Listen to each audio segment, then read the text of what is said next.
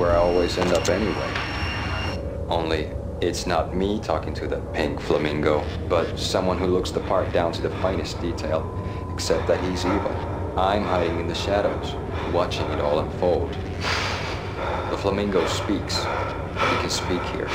It says, "Mirrors are more fun than television." That's, mirrors are more fun than television. Somehow I know this, just don't ask me how.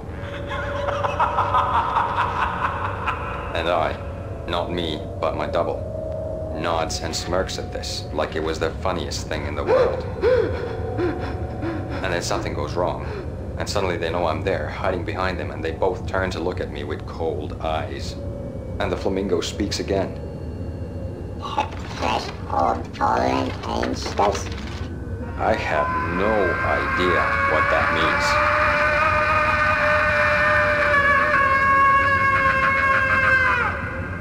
And that's when I always wake up to my own scream in that brightly lit white hospital room, strapped to my bed.